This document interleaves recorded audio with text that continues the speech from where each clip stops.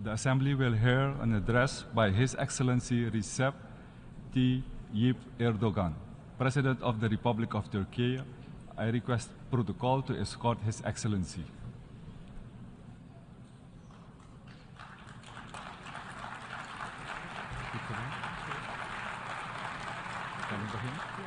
On behalf of the General Assembly, I have the honor to welcome His Excellency Recep Tayyip Erdogan, President of the Republic of Turkey, and to invite him to address the Assembly.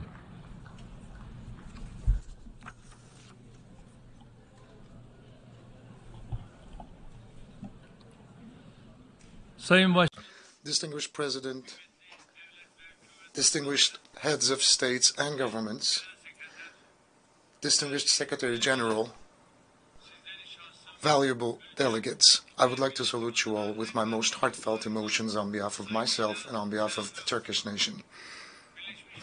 I would like to congratulate Mr. Kurusi, who successfully completed his term as President of the 77th General Assembly of the United Nations, and wish all the success to Mr. Francis, who is taking over his duty. I hope that the 78th General Assembly, convened with a team of trust and solidarity, will be a blessing for the entire human race.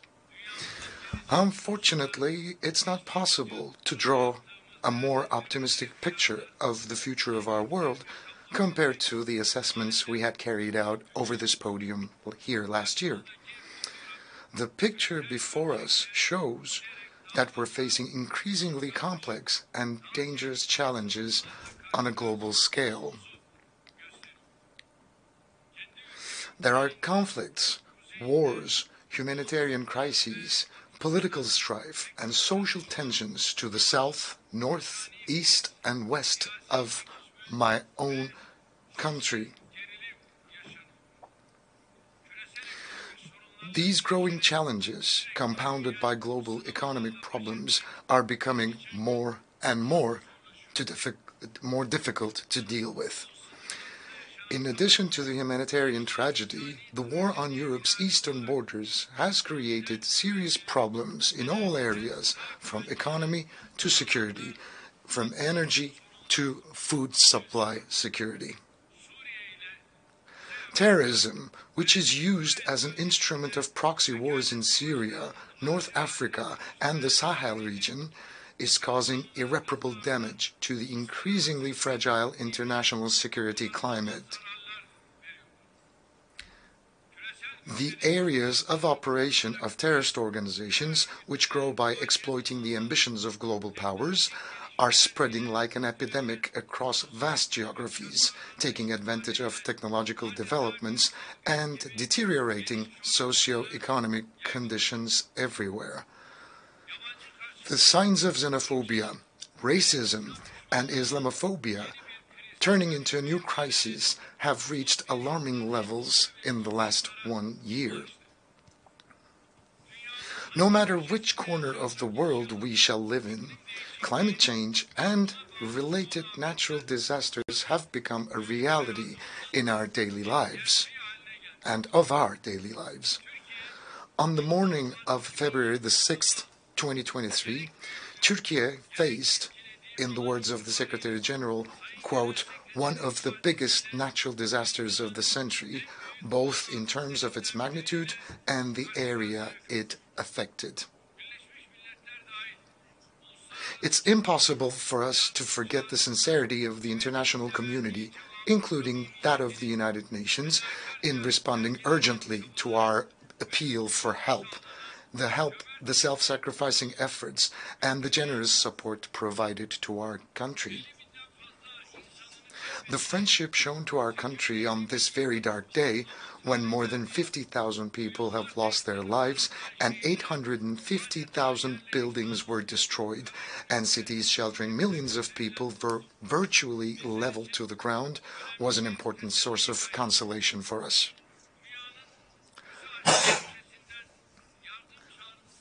We have friends from all across the globe, from 100 countries.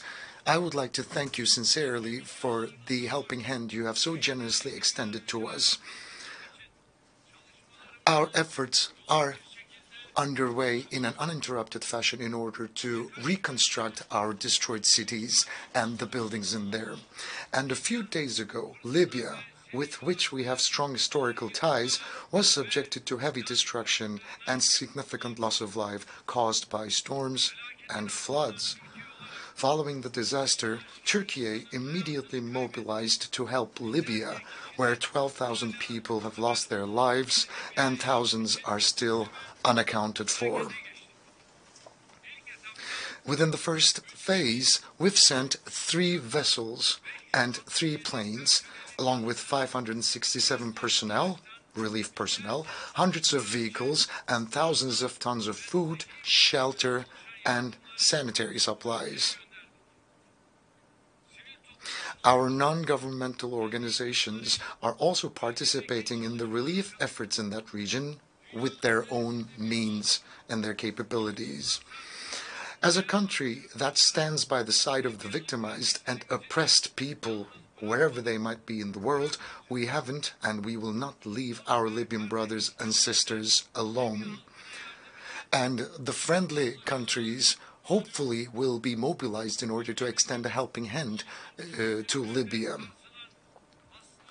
And I would like to wish an expeditious recovery to our Moroccan brothers and sisters who were hit by a very strong earthquake, just like the one we had recently experienced. Distinguished delegates, we are pleased to see that this year's theme of the General Assembly is in line with Turkey's goals, because our vision of the Turkey's century, which we started to realize in the 100th anniversary of our republic, is the most concrete expression of this overlapping vision. A vision that eliminates global injustices, addressing economic inequalities and producing peace, security, stability, and prosperity. Effective, inclusive, that embraces humanity. In short, it's our call for the establishment of an international system for the benefit of entire humanity, and this vision is finding more and more resonance. We agree with the distinguished Secretary General, Mr. Guterres' recent observation whereby he stated that the institutions established after the Second World War no longer reflect today's world. This statement expresses our call for the world is bigger than 5. The Security Council has ceased to be the guarantor of world security and has become a battleground for the political strategies of only 5 countries. We consider the recent events taking place in Cyprus as a manifestation of this hollowed-out institutional structure that doesn't inspire justice and trust anymore. As a country that has pioneered numerous initiatives to strengthen peace and stability, we attach great importance to Mr. Guterres' call for a new agenda for peace. With this understanding, since the beginning of the Russian-Ukrainian war, we have been endeavoring to keep both our Russian and Ukrainian friends around the table with a thesis that war will have no winners and peace will have no losers. We will step up our efforts to end the war through diplomacy and dialogue on the basis of Ukraine's independence and territorial integrity. With the Black Sea Initiative, which we had launched together with the United Nations, we have prevented the threat of a global hunger crisis by ensuring the delivery of 33 million tons of grain through the Black Sea to the global markets. However, the failure to implement this agreement in all its elements has left the world facing a new crisis. This initiative had been extended 3 times, in part with my efforts.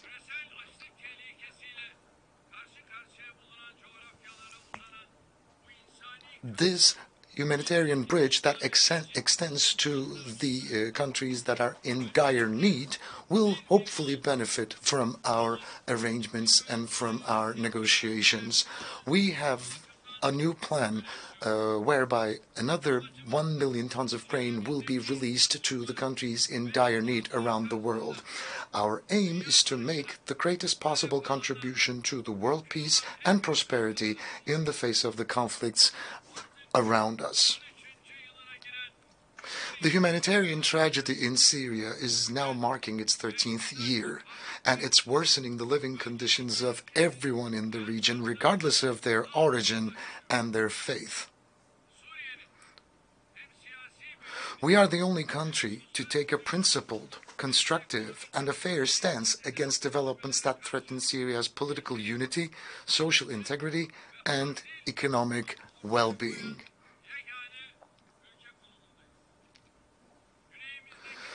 It's becoming increasingly important to end the crisis in the south with a comprehensive, lasting, and a sustainable solution which meets the legitimate expectations of the people. The devastating impact of the February 6th earthquakes, which affected 14 million people in our country, was also deeply felt in Syria. Especially in northwestern Syria, the already troubled humanitarian situation has only worsened. It's unfortunate that the United Nations cross-border humanitarian aid operations in the region was interrupted at such a time. As Turkey, we will not leave more than 4 million people struggling to survive in the north of Syria to their fate and demise.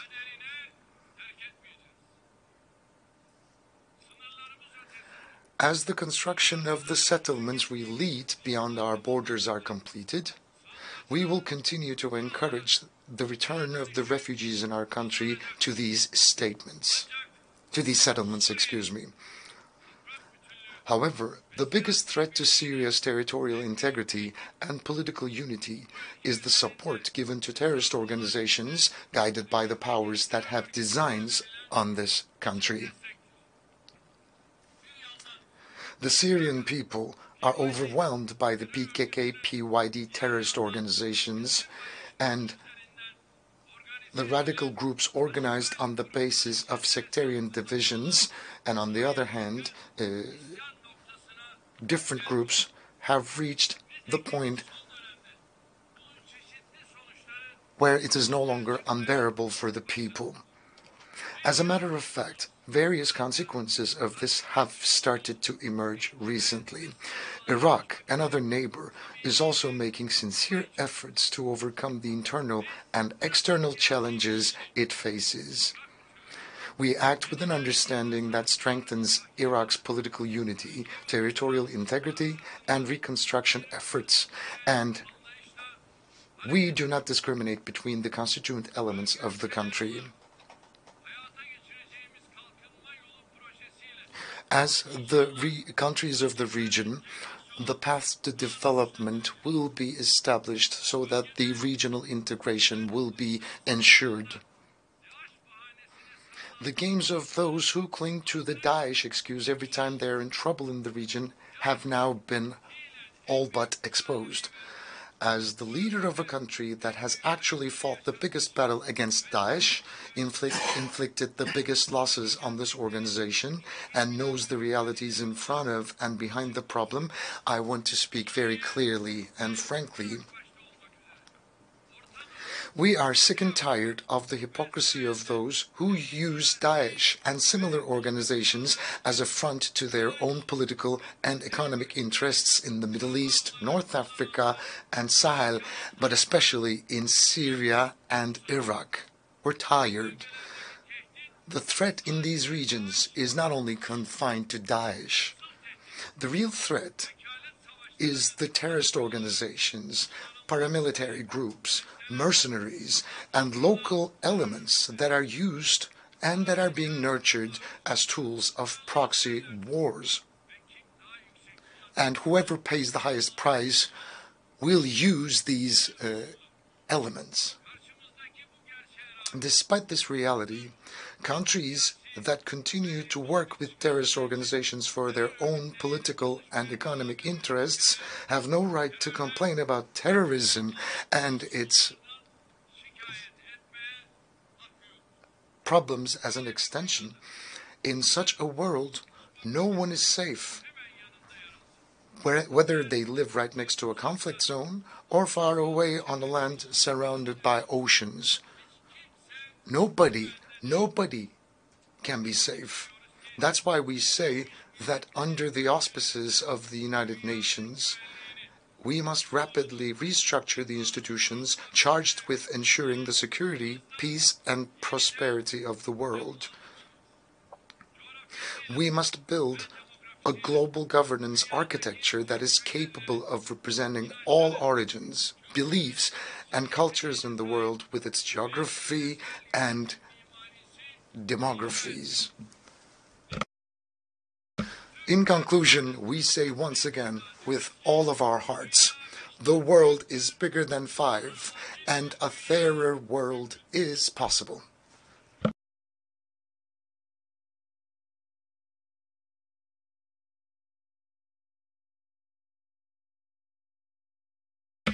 Distinguished delegates, I would now like to briefly share with you my country's approach to various problem areas, starting with our own region.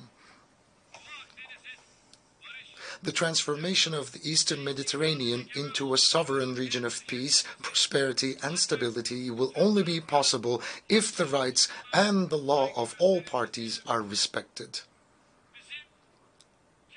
We have no eyes on anybody's rights, and we do not and will not allow anyone to ignore our rights. This is the 60th anniversary of the emergence of the Cyprus question. The Turkish Cypriot side has always made sincere efforts to find a just, lasting, and sustainable solution to the Cyprus issue. It is a widely accepted fact that this solution can no longer be realized on the basis of the federation model. That's why we invite the international community to recognize the independence of the Turkish Republic of Northern Cyprus and to establish diplomatic, political, and economic ties with this country. We also expect the United Nations peacekeeping force on the island to observe meticulously the impartiality it is obliged to display. We do not want this already discredited force to face another loss of credibility in Cyprus. And we are making sincere efforts for Yemen. We have strong historical ties with Yemen, and we hope and pray that this problem will be settled once and for all through unquestionable respect to the territorial integrity and unity of Yemen.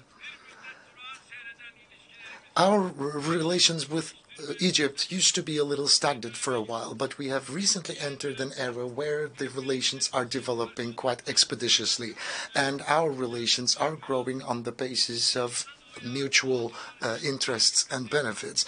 It's very important to mention also that in order for peace to reign in the Middle East, the Palestinian-Israeli conflict should be brought to an eventual solution.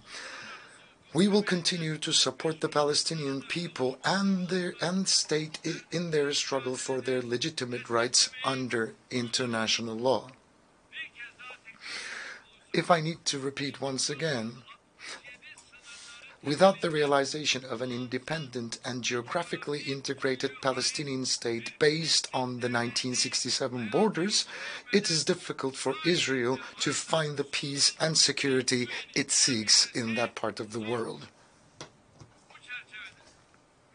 In this context, we will continue to pursue respect for the historic status of Jerusalem, in particular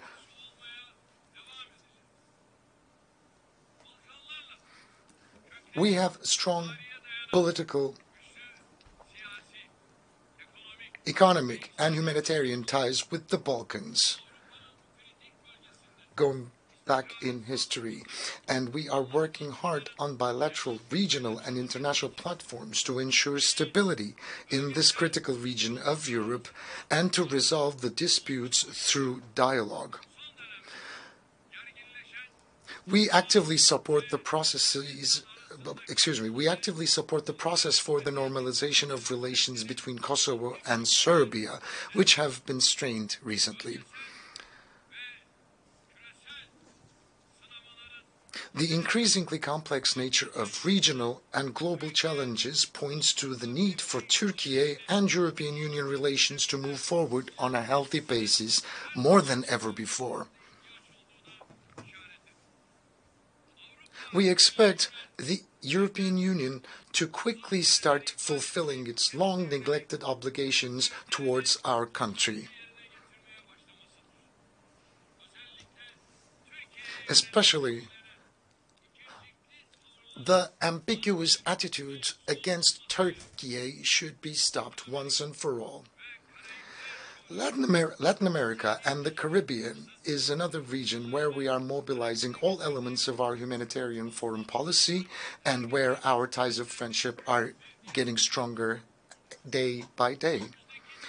In the forthcoming period, we aim to transform these relations into a Turkey, Latin America and the Caribbean partnership policy. On the 60th anniversary of its establishment, the African Union is a monumental symbol of the continent taking its destiny into its own hands and standing up. The process that started with the will to find African solutions to African problems has turned into one of the most important developmental projects in the world. To accompany Africa on this path, we have crowned our ties of friendship with the continent with a strategic partnership. However, I must once again reiterate that we have welcomed the G20 membership of African Union, which we attach great significance to as well. It's a fact that the Sahel region faces serious political, economic, social, and security challenges. We hope that Niger, which has been experiencing troubled times recently, will regain constitutional order and democratic governance as soon as possible. Any military intervention in Niger risks plunging this country and the entire region into deeper instability.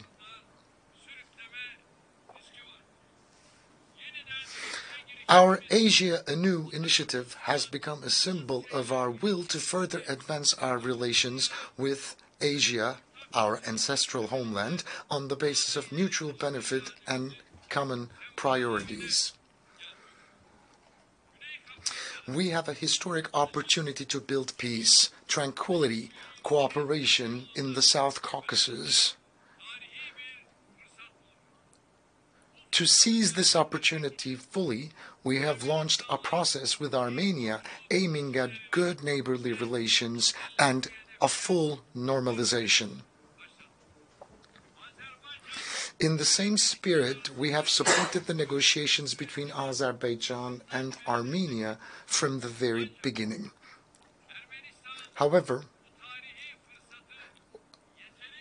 Armenia is not taking the utmost opportunity of this historical chance. We expect a comprehensive peace agreement to be signed between the two countries as soon as possible, and promises to be quickly fulfilled, especially the opening of the Zangezur corridor. And Karabakh is the territory of Azerbaijan. Any other status imposed will never be accepted.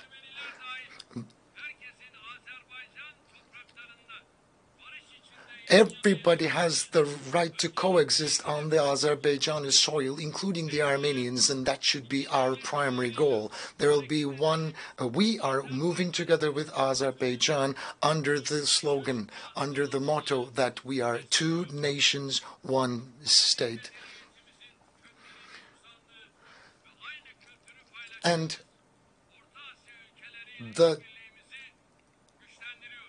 the efforts for the strengthening of our cooperation with the countries of the Central Asia, where the roots of our ancient civilization lie and where we share the same culture, are currently underway.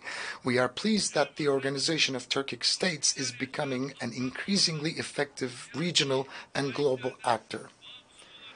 The Afghani people, who have been going through difficult times for half a century, are in dire need of humanitarian assistance and support, regardless of political motives. The transformation of the interim government into an inclusive administration in which all segments of society are fairly represented will pave the way for Afghanistan and will be positively received in the international arena.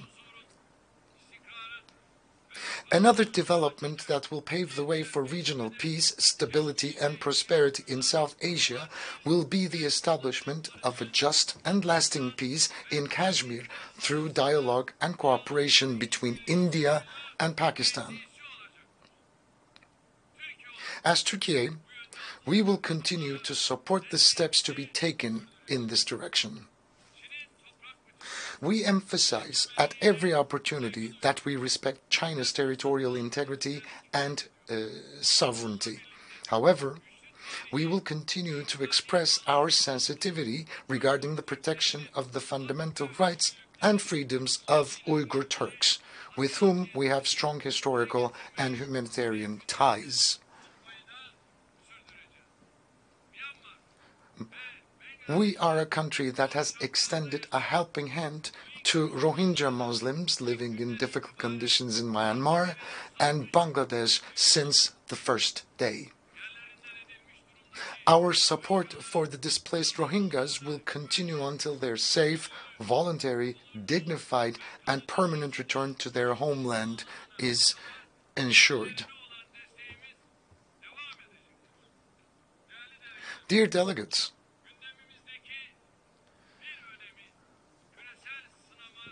our goal of continuously improving relations with our neighbors as well as with our friends in more distant geographies is an essential manifestation of our quest to respond more effectively to global challenges. And energy supply security is an important issue in the global agenda, and we have carried out significant investments in the last 2 decades in order to depend on our own means. Energy should no longer be used as an instrument of hostility, but energy should be a vessel for solidarity and cooperation. So within this framework, from the Black Sea to the Balkans, from the Caucasia to many different parts of the world, we have always prioritized cooperation and solidarity.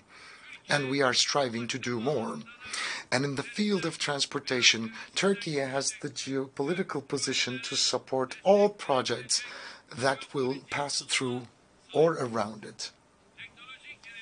Technological innovations should be seen as an opportunity to solve global and regional challenges, not as a trump card to increase competitiveness.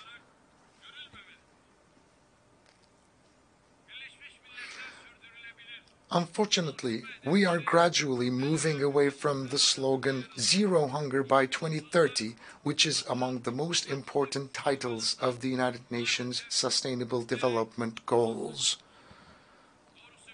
In fact, we find it difficult to accept hunger as an issue, as an unsolved problem here in the 21st century.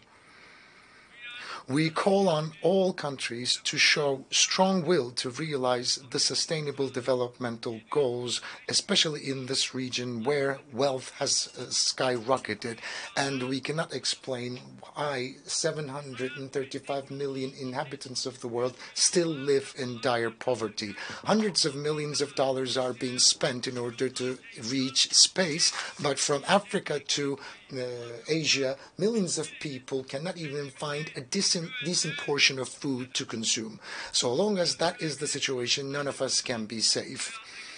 So, as I've said before, all countries should demonstrate a strong will in order to realize sustainable development goals. We are one of the most generous countries of the world in terms of development aid, and we have the right to launch this appeal. The global climate change is another issue that I'd like to touch upon. It's becoming increasingly difficult to limit the global temperature rise due to climate change to 1.5 degrees Celsius. One of the conditions for this is financial and technological support for the efforts of developing countries that is needed. Food security is one of the main areas affected by climate change. We must develop and implement the right policies and investments for the sustainable use of water and land resources. We cannot bequeath to our children a world plagued by pollution caused by unconscientious consumption and depleted natural resources. With this understanding, we have taken the zero waste movement, which we started in our country with the vision of a more livable and fairer world, to a global dimension with the decision adopted at the United Nations with the joint representation of 105 countries, along with my spouse, the First Lady. Yesterday, we have signed the Goodwill Declaration on Zero Waste at the Turkish mission yesterday evening. We hope that our zero waste targets will contribute to combating climate change and achieving sustainable development goals. So I would like to kindly invite all the countries, the international organizations, and the NGOs to support the zero waste movement globally. Especially the developed countries are suffering from racism as if it were a plague, along with xenophobia, Islamophobia, and it's become unbearable and it has reached intolerable levels. Hate speech, polarization, and discrimination against innocent people leave no conscience untouched around the world. Unfortunately, populist politicians in many countries continue to play with fire by encouraging such dangerous trends.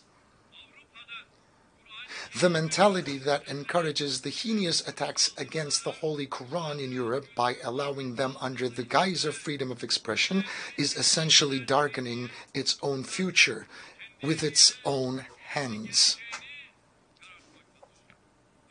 As Turkey, we will continue to support initiatives to combat Islamophobia on all platforms, including the United Nations, OSCE, and the Organization of Islamic Cooperation. Regardless of which faith they might follow, nobody can accept heinous attacks against sacred elements. And I would kindly ask all the brotherly nations to support and follow these developments around the world. Combating all these challenges, each of which I have tried to touch upon in a few sentences, is our common responsibility. And we can fulfill this responsibility only through effective cooperation and solidarity. Quite recently, we believe that the ancient values that make humans what they are being eroded. These attacks are threatening prosperity and welfare of entire world, and we have family at the core of our endeavors that we need to protect and that we need to save. Saving families will mean saving the future of the entire human race. The global impositions are on the rise in an unprecedented fashion. That's why I would kindly ask all of the member states to support the family institution and protect the family institution. As the Republic of Turkey, which celebrates its 100th anniversary this year, we will continue to take steps towards peace, prosperity, and security for all, for the benefit of the entire human race. I hope that the work of the 78th session of the United Nations General Assembly will strengthen the spirit of global cooperation and solidarity. And on this occasion, I will also take a moment to mention that the recent negativities happening between Armenia and Azerbaijan need to be condemned, and the regional developments need to be brought to a solution immediately. That's what I hope and pray for. I would like to greet you all once again with love and respect, and may you remain in health. Thank you.